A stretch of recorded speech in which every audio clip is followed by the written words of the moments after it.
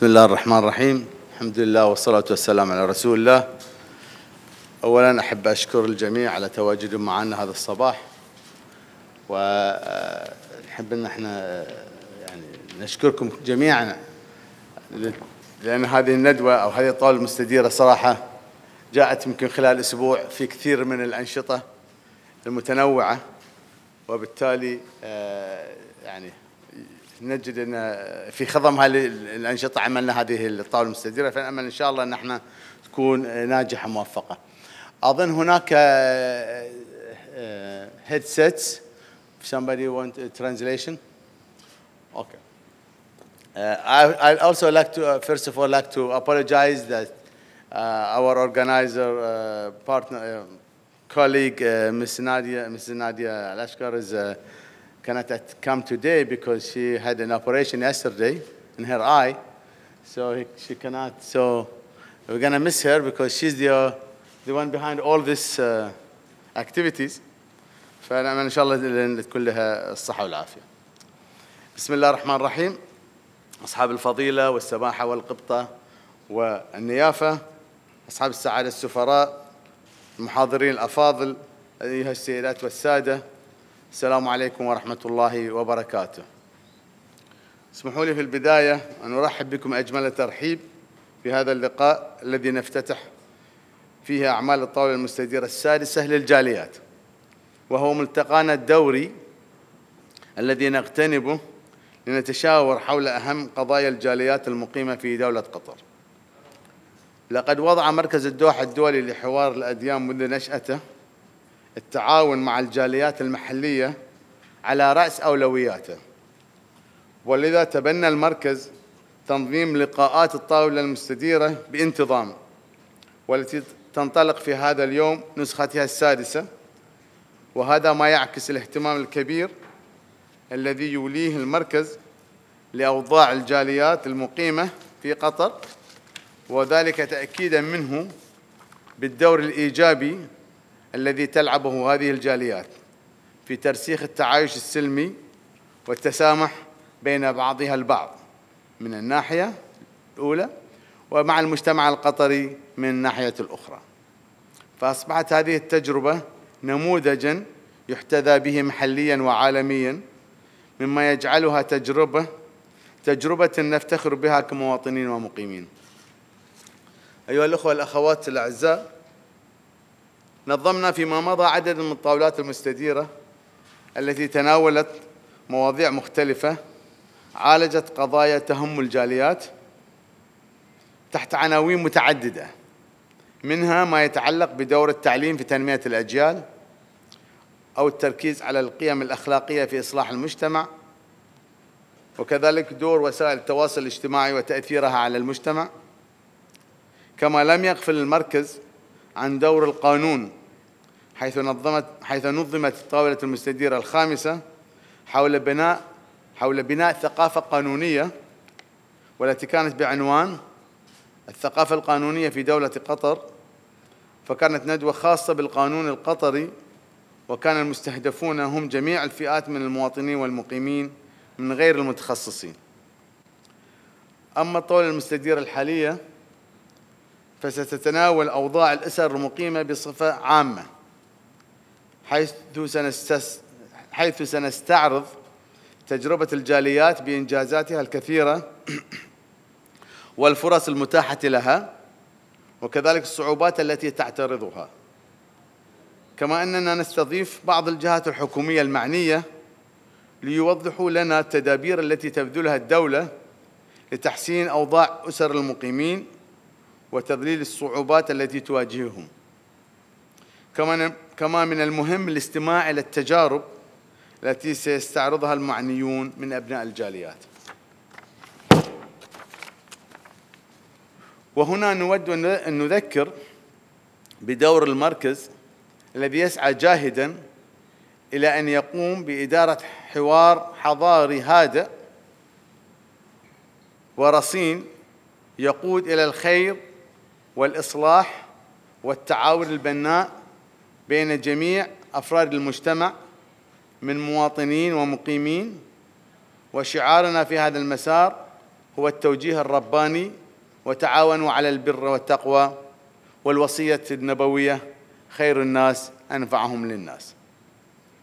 ومن هذا المنطلق كان الحوار منذ أول يوم شعارنا في المركز، لأننا نؤمن بأن لا سبيل للتعايش والتعاون أو التفاهم بين الأفراد والجماعات أو حتى الدول إلا من خلال الحوار البناء المنطلق من الاعتراف بالآخر واحترام ثقافته ومعتقداته ومقدساته. أتمنى لهذا اللقاء أن يكلل بالنجاح، وأن تثمر الجلسات المختلفة ومداخلات المشاركين حول أوضاع الجاليات في قطر، بحيث نخرج من هذا اللقاء بتوصيات موفقة وبناءة تعزز مسيرة التعايش السلمي والتعاون الأخوي بين أطياف المجتمع في دولة قطر. وفي الختام أتقدم بجزيل الشكر وعظيم التقدير باسم مجلس إدارة المركز وموظفيه لكل من ساهم في إنجاح هذا اللقاء الهام من ممثلي الوزارات الحكومية والدبلوماسيين والمؤسسات التعليمية والثقافية، وكذلك الممثلين من الكنائس والجاليات المحلية، ولا أنسى الخبراء والحضور الكريم الذي يشاركنا هذا اللقاء الدوري. فلكم منا كل الامتنان والعرفان، وأتمنى لكم المتعة والفائدة من المحاور الهامة التي سيتم نقاشها هذا اليوم. اللهم اجعلنا ممن يستمعون القول فيتبعون أحسنه، والسلام عليكم ورحمة الله وبركاته.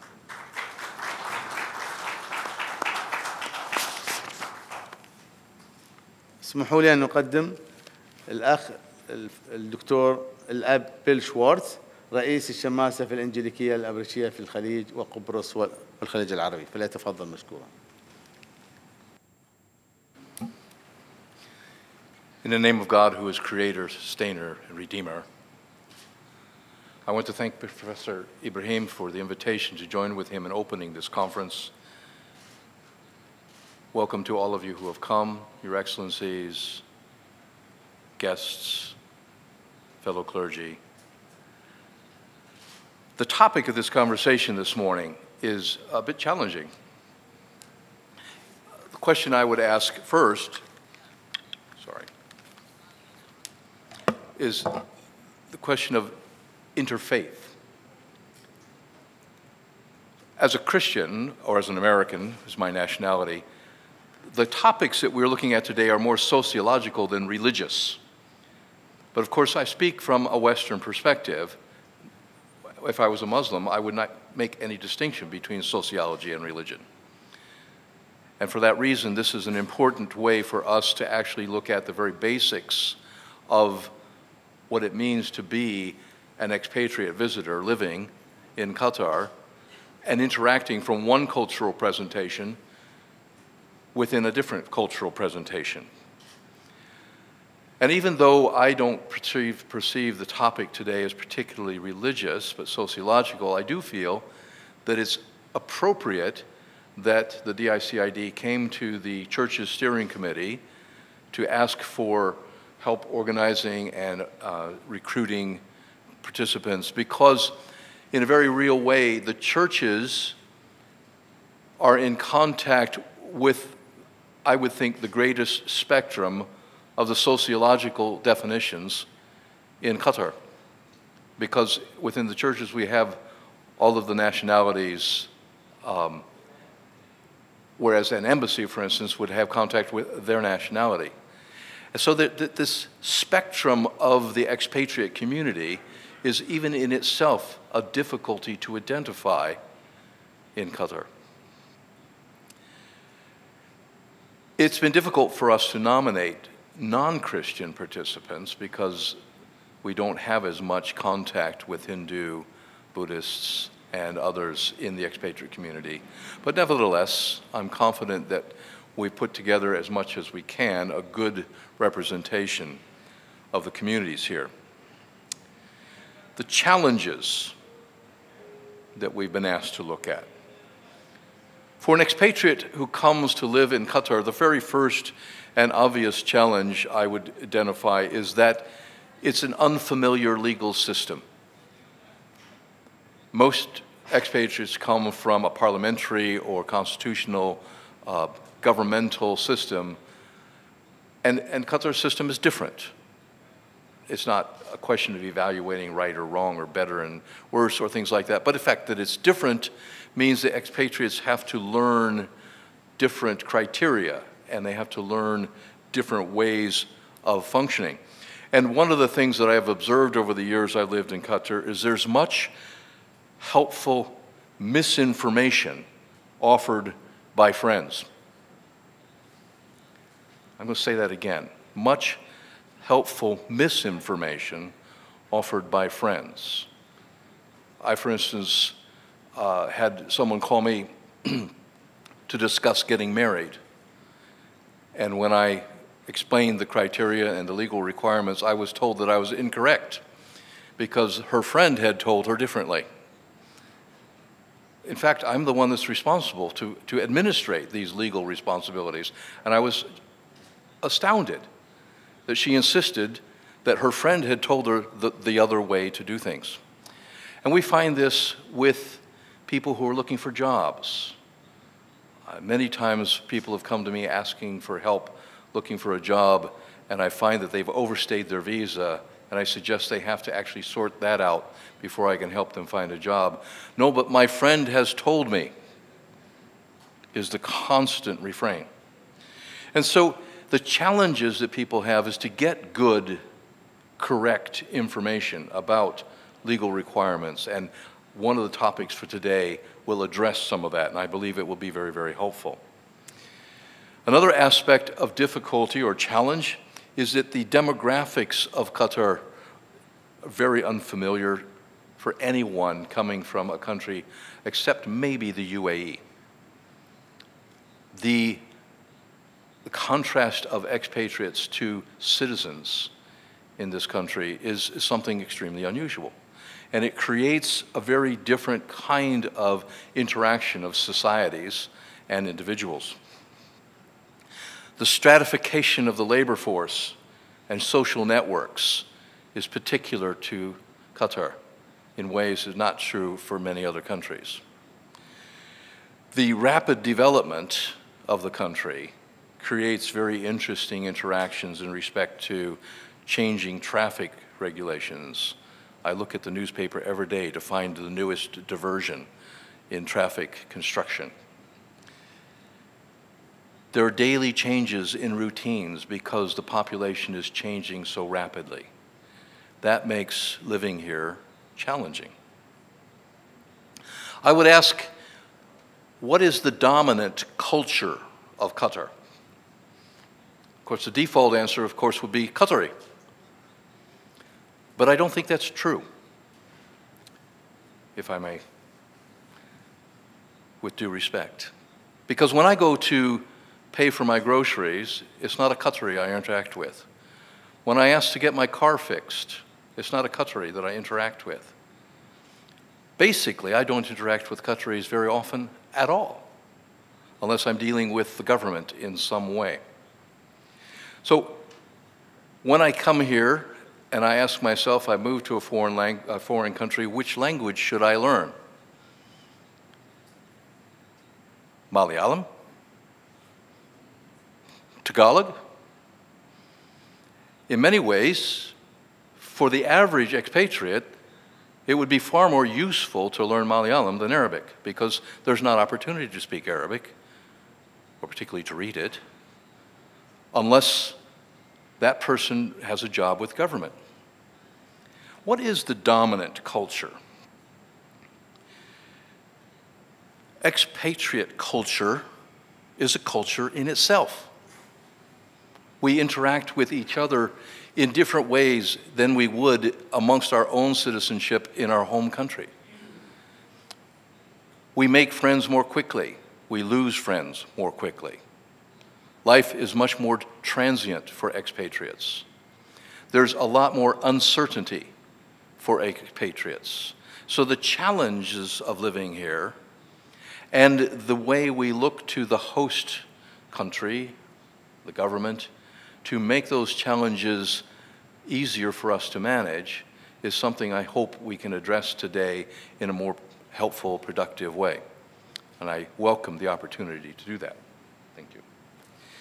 So I do have some discussion, though, about the advantages because the topic today is both the challenges and the advantages. Some of the advantages are obvious because people come here to pursue financial benefit. Nobody I know has come to Qatar to earn less money than they would earn in their home country. This is obvious, and it's part of the economic structure of the world business environment.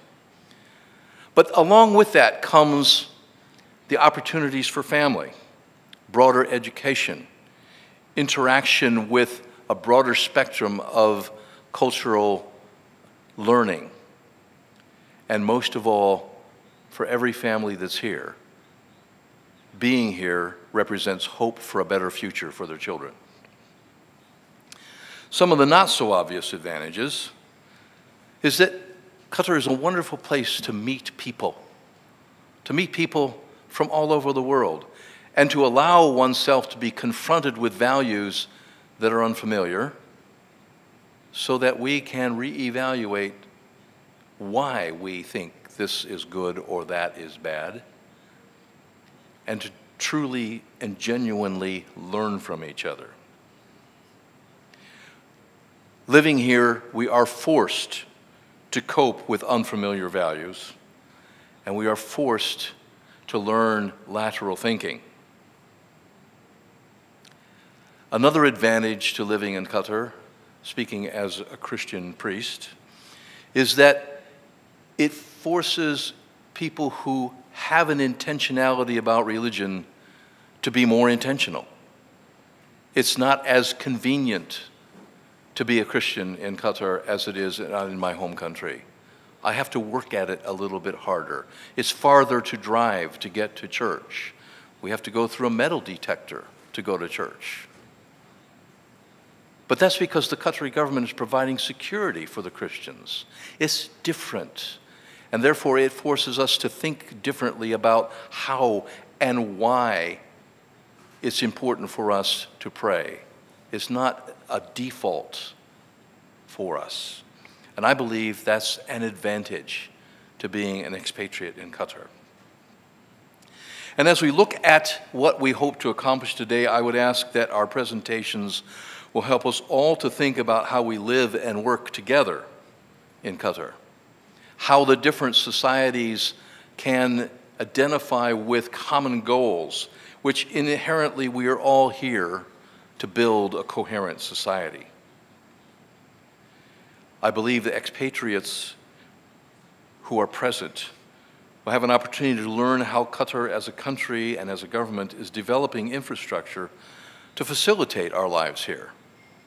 Indeed, all of the traffic work is to improve the traffic, even though most of us complain all the time about traffic. I look to the opportunity today to receive advice on immigration policies, education trends, how people can move from one job to another when economic downturn forces unemployment, the changes in the health services, and of course, the entertainment industry as it's changing from year to year. And finally, and most important from my perspective, today we can look at how religious diversity can be overcome with a sense of unity in shared goals and purposes. Of course, I'm pleased, delighted that the DICID publishes the results of these meetings.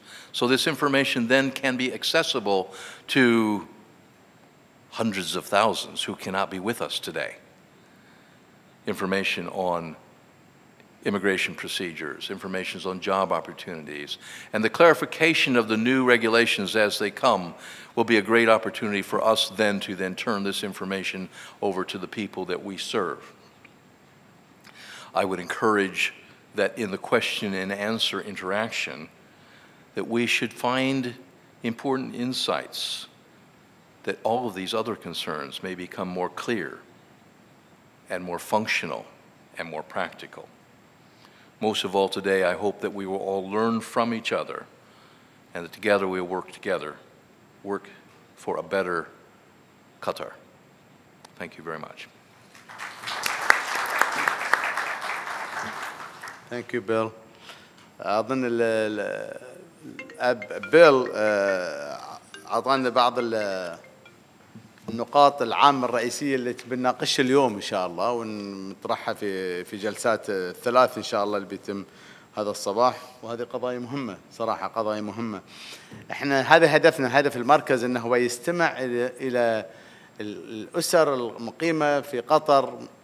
ما هي رؤيته؟ كيف يشوف قطر؟ كيف يشوف العيش في قطر؟ شنو التحديات اللي تواجهها؟ شنو الفرص اللي عندها؟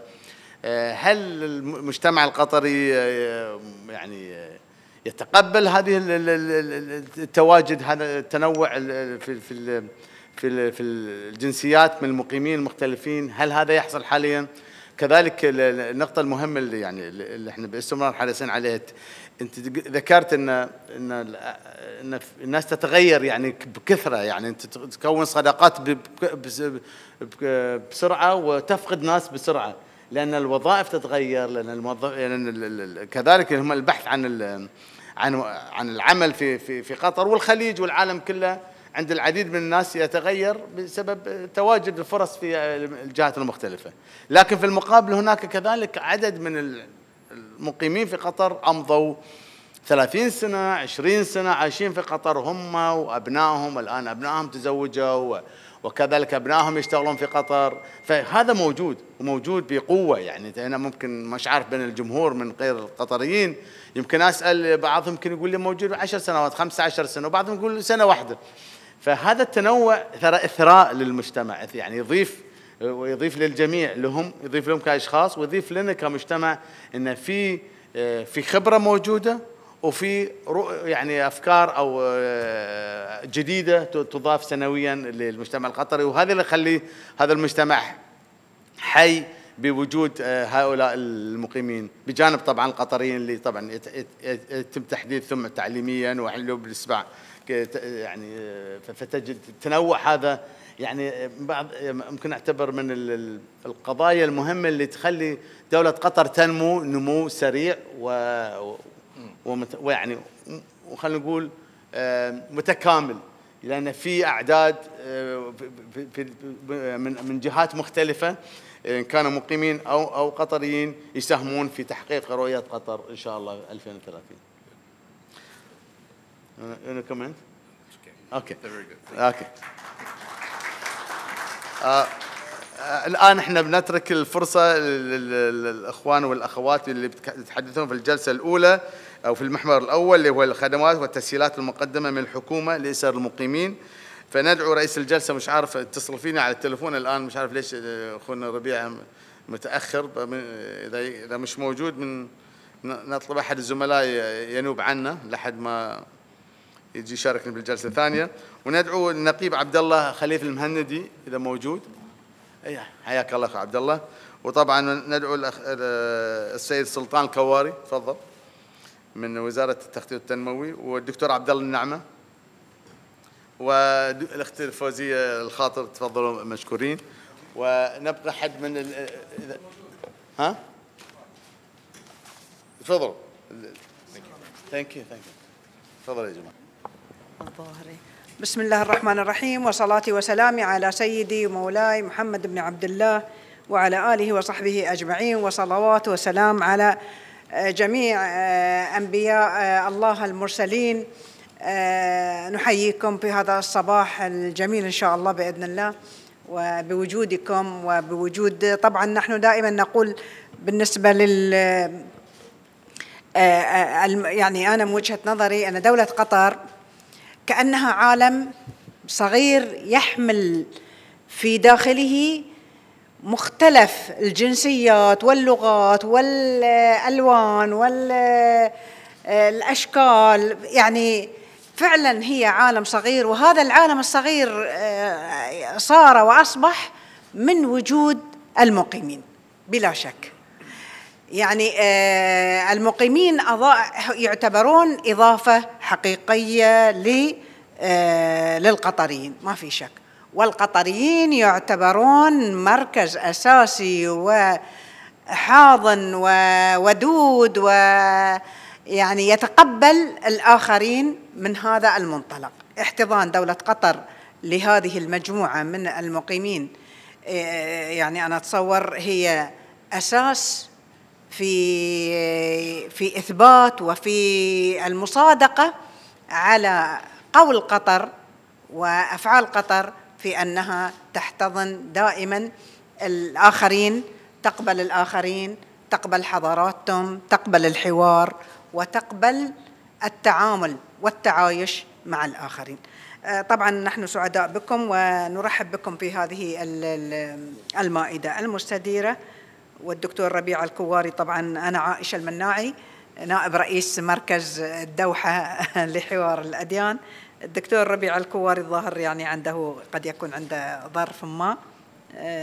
نقدم لكم في هذه الجلسة، طبعا الجلسة هذه تعتبر عنوانها الخدمات والتسهيلات المقدمة من الحكومة لأسر المقيمين.